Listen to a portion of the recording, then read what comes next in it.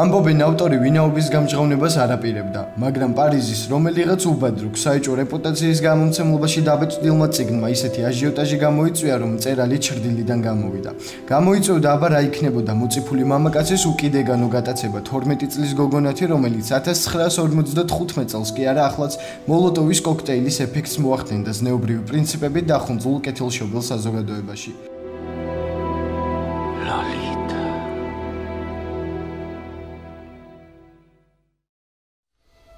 ვლადიმერ ნაბოკოვი 1899 წლის 22 აპრილს სანქტ-პეტერბურგში დაიბადა. ის ოჯახში პირველი შვილი იყო. ნაბოკოვები ცნობილნი იყვნენ სიმდიდრითა და სამეფო წარმომავლობით. ამგვარის ბევრმა წარმომადგენელმა მიაღწია დიდების მწვერვალს. მაგალითად, ვლადიმირის ბაბუა დიმიტრი ნიკოლაევიჩ ნაბოკოვი იუსტიციის მინისტრი და სასამართლო რეფორმების ერთ-ერთი ავტორი იყო 1864 წელს. ვლადიმერ ნაბოკოვი ავტორია მე-20 საუკუნის ერთ-ერთი მნიშვნელოვანი და სკანდალური წიგნისა ლოლიტა, რომელიც 1955 წელს გამოსცა. წიგნმა ნამდვილი ფურორი მოახდინა ამერიკაში. გამოცემიდან ერთ კვირაში სულ 100,000 წიგნის ეგზემპლარი გაიყიდა, მაგრამ სანამ რომანი დღის სინათლეს იხილავდა, მას ძალიან ბევრი წინააღმდეგობა შეხვდა. ნაბოკოვი ამერიკული გამოცემისთვის დატანებულ სტატიაში იხსენებს. მანამ სანამ დავწერდი ლოლიტას, დავწერე 30 გვერდიანი მოთხრობა გრძნეული. ის დავწერე რუსულად, ანუ იმ ენაზე, რომელზეც 1924 წლიდან მოყოლებული ვწერდი. მოთხრობის გმირი არტური ცენტრალური აფრიკის მკვიდრი გახლდათ. უსახელო ნიმფეტი ფრანგი იყო, ხოლო მოვლენები პარიზსა და პროვანსში ვითარდებოდა. ეს ჩემი გმირი დაქორწინდა გოგონას ავადმყოფ დედაზე, მალე დაქვრივდა და სასტუმროს ნომერში ობლის მიალერსების უიღბლო მცდელობის შემდეგ სატვირთო მანქანაში ბორბლებ ქვეშ ჩაუვარდა. მოთხრობა წავუკითხე მეგობართა მცირე რიცხოვან ჯგუფს, მაგრამ ნაწარმოებმა უკმაყოფილების გრძნობა დამიტოვა და ამერიკაში გადასახლებისას 1940 წელს ის გავანადგურე კიდეც. ავტორმა 1954 წელს დაასრულა რომანზე მუშაობა და გადაუგზავნა სამ ამერიკულ გამომცემლობას, მაგრამ წიგნი ამერიკაში მაინც არ დაიბეჭდა. საბოლოოდ პარიზულმა გამომცემლობამ ოლიმპია პრესმა 1955 წლის შემოდგომაზე გამოსცა, ხოლო ამერიკაში დაბეჭდის შემდგომ წიგნმა ნაბოკოვს საქვეყნო აღიარება მოუტანა. შუახნის კაცის აღიარება, რომელიც თავდავიწყებით არის შეყვარებული 12 წლის გოგონაზე სახელად დალორის ჰეიზი, იგივე ლოლიტა. გოგონას სიყვარული მამაკაც აიძულებს ცოლად მოიყვანოს ლოლიტას დედა, ხოლო დაქვრივების შემდეგ ჰუმბერტი აგრძელებს სექსუალურ ცხოვრებას 12 წლის გერთან ერთად. რა თქმა უნდა, დაუშვებელია გავამართლოთ მსგავსი ქმედება, მაგრამ სიყვარულის ასეთი მაღალი გამოხატულება არც ერთ მკითხველს არ ტოვებს გულგრილს.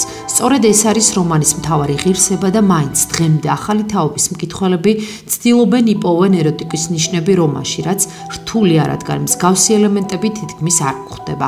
ნაბოკოვს მიაჩნდა, რომ მთავარი მიზეზი, რის გამოც არ დაიბეჭდა ამერიკაში რომანი, იყო იმედგაცრუება. გამოცემლები ელოდნენ სკანდალური თემატიკის წიგნში ეროტიკულ პასაჟებს, მაგრამ მათი მოლოდინი ვერ გამართლდა, რის გამოც მიიჩნიეს, რომ რომანი არ იყო საკმარისად კარგი. სხვადასხვანაირი დამოკიდებულება დღემდე არ განელებულა. შეიძლება ჩავთვალოთ, რომ ის ერთ-ერთი აკრძალული წიგნია მსოფლიო მასშტაბით. ნაბოკოვი ითვლება პორნოგრაფიის ფუძემდებლად თანამედროვე ლიტერატურაში, მაგრამ მიუხედავად ამისა, მაინც უამრავი ნაშრომი იქმნება მის შემოქმედებაზე.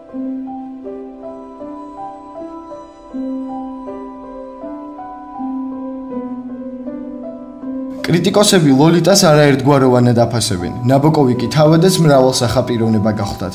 გამორჩეული მწერალი ნაბოკოვი სამენას ეუფლებოდა: რუსულს, ინგლისურსა და ფრანგულს. ღრმა ბავშვობიდანვე წერდა და კითხულობდა. მოზარდი ნაბოკოვი ექსპედიციებში იღებდა მონაწილეობას და ზედმიწევნით ზუსტად აღწერდა პეპლების სახეობებს. ნაბოკოვს ფერადი აღქმა ჰქონდა, სინესთეზიის თემა მის ნამუშევრებშიც ასახულია. მიუხედავად იმისა, რომ ნაბოკოვი მნიშვნელოვან თეორიებს აყალიბებდა პეპლების სახეობების შესახებ და ზუსტად აღნუსხავდა მათ აღჯიშებს, მეცნიერები თვლიდნენ, რომ მის ნაშრომებს სამეცნიერო სიღრმე და ამაჯერებლობა აკლდა. მომავალში ვლადიმერ ნაბოკოვის ნაშრომების მეცნიერული სიზუსტე არაერთ გზის დამტკიცდა და ენტომოლოგიის გზამკვლევიც გახდა. ამასთან ნაწარმოების მთელ ტექსტში ვერ იპოვით ვერცერთ უგვან გამოთქმას. მეტიც ჯანღონით სავსე ფილისტერი თანამედროვე პირობითობების გაზეგავლენით ყოველგვარი ზიზღის გარეშე რომ აღიქვამს ყველაზე ბანალურ ამერიკულ თუ ინგლისურ რომანში გამოყენებულ უამრავ უშვერ სიტყვას, შოკირებული იქნება მათი არარსებობით ლოლიტაში. სანიშნავია, რომ სწორედ ის სცენები, რომლებშიც მოცლილი, ურცხვი მკითხველი განუზომელ ავხორცობას აღმოაჩენს, სინამდვილეში ტრაგიკული ამბის მორალური აპოთეოზისკენ წარმართულ, განვითარების კონსტრუქციულ აუცილებელ ელემენტად ითვლება, რომ ლოლიტა სიმბოლურ ალეგორიული ნაწარმოებია ტირანიისა და ტოტალიტარული ეპოქის გამოძახილი. ძალადობა, წართმეული ბავშვობა და მძაფრი მოგონებები მწერლის რეალური ცხოვრების ნაწილია. მასაც ისევე მტკივნეულად, დაუკითხავად და მოულოდნელად წაართვეს ბავშვობა როგორც ლოლიტას. მწერალი ამბობს, რომ ლოლიტას ნამდვილი სახელი დოლორესი ლათინურად სევდასთან, ტკივილთან და უდანაშაულობასთანაა დაკავშირებული. ამ ქვეტექსტის საპირისპიროდ ლოლიტა ხდება მაცდური, ქარაფშუტა, თავქარიანი გოგონას სინონიმი. ყველა განცდის თუ ტრავმის დასაბამი ბავშვობაა და ნიმფოლეპტებიც. ალბათ სრულდათრგუნული ბავშვები იყვნენ თვინიერებითა და მძაფრი ემოციებით დაღდასმული. ჰუმბერტის უცნაურ ეროტიკულ გატაცებას ედგარისეული ზარხო შეედო საფუძვლად. თაფლისფერკანიან ანაბელას ბისკვიტის მაგვარი სუნი ასდიოდა. გრძელი წამწამები და ალუბლისფერი. ხორცავსე ტუჩები ჰქონდა. ნაადრევმა და გადამეტებულმა ვნებათა ღელვამ ვერ დაჩრდილა მისი სურვილები და მისწრაფებები.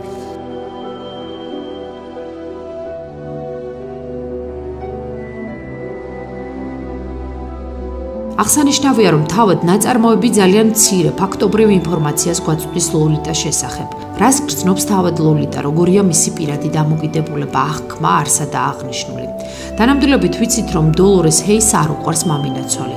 მამინაცვალს კი უყვარს მაშინაც კი, როდესაც უკვე აღარაა ნიმფეტი. მწერლის სტილი საკმაოდ რთულია, ღრმა ფსიქოლოგიური პორტრეტები, სიტყვებით თამაში, ორმაგი ინტერპრეტაციისთვის გამიზნული ფრაზები, ნეოლოგიზმები, მეტაფორები, სიმბოლური სახეები და რთულად აღსაქმელი ეპითეტები. არსებობს ვლადიმერ ნაბოკოვის სკანდალური რომანის ეკრანიზაცია, რომელმაც კინოკრიტიკოსებს შორის მითქმა-მოთქმა გამოიწვია, თუმცა საბოლოო ჯამში მაინც დადებითი შეფასება დაიმსახურა. მეტიც, ნაბოკოვი 1963 წელს ოსკარზეც წარადგინეს როგორც საუკეთესო სცენარის ავტორი. ფილმში მთავარი როლები ჯეიმს მეისონმა და სიუ ლაიონმა შეასრულეს. სტენლი კუბრიკისა და ედრიან ლაინის მიერ გადაღებული ფილმები კი საგრძნობლად განსხვავდებიან ერთმანეთისგან. კუბრიკის ფილმი ნაკლებად ეხმიანება ნაწარმოების მოტივებს. ლოლიტა 17 წლის მომხიბვლელი მოზარდია და არა ნიმფეტი. ლოლიტას წარმატების შემდეგ ნაბოკოვს საშუალება მიეცა ევროპაში ემოგზაურა, მაგრამ მწერალს სიცოცხლის ბოლომდე არ გასჩენია სურვილი საკუთარ სამშობლოში, რუსეთში დაბრუნებულიყო, რადგან თვლიდა, რომ იქ მის საქმიანობას სათანადოდ ვერ აფასებდნენ. 1960 წლიდან ცხოვრების ბოლომდე კი ის მონრო-პალას ოტელში ცხოვრობდა, სადაც ის იქვე 1977 წელს გარდაიცვალა.